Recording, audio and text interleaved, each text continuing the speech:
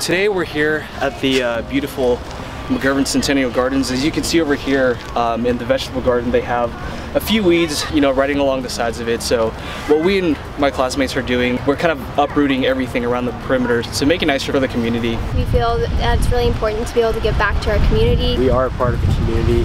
The next 4 years we're going to be seeing patients and they're going to be shaping us. I'm so excited to be here to represent McGovern Medical School and to help the city of Houston and this beautiful, beautiful park. Because this is a very beautiful place and we just want to keep it respectable and good looking because we take pride in the area that we live in, and so we're just here out enjoying our time and making things a little nicer looking.